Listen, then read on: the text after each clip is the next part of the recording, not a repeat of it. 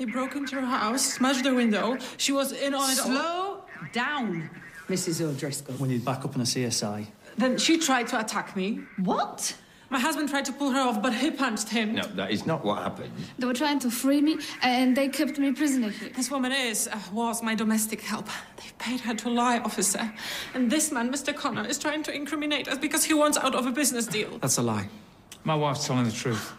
Unbelievable. I'm afraid you're all under arrest. Officer, no, it's unbelievable. There are a variety of allegations here. The facts speak for themselves. Bribery, attempted abduction. Swear down, I'm going to swear. Further threats of assault. Eva Price and William Mayhew.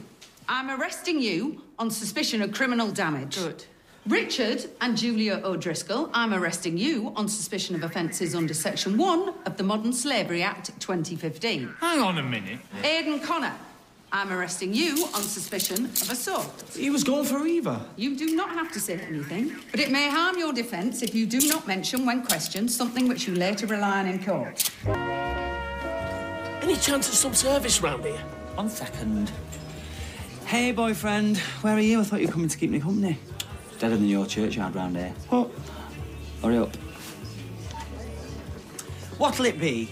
Billy, I'm getting mildly irritated now.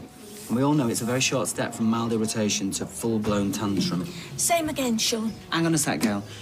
Listen, if you've taken out another old dear to the bingo, then I will not be happy. Oh, there you are. Where have you been? Oh, my... What's happened? It's a long story. Which we've just told to the police. The police? Yeah, get yourself a large glass of wine, babe. You're gonna need it. Can I have one too, please? Maybe?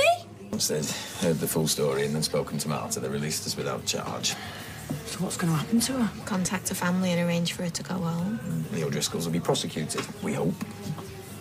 I can't believe you didn't tell me any of this. I couldn't. Not really. Not because of my big mouth. Well, Did you really break into their house? yeah, I'm not proud of it. I think it's the bravest thing I've ever heard. Could have been a lot worse if Aidan hadn't shown up, pulled Richie off us. That's the second bravest thing I've ever heard. You okay? I'm going to turn it.